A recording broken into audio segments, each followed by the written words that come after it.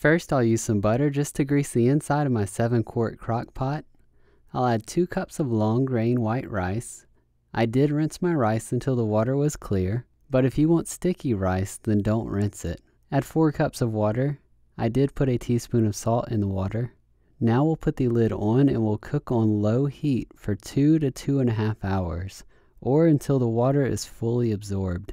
Do not stir the rice or anything while it cooks, just leave it alone with the lid on. Once it's done, fluff it with a fork and you're good to go. Please consider giving the video a like and thank you for watching.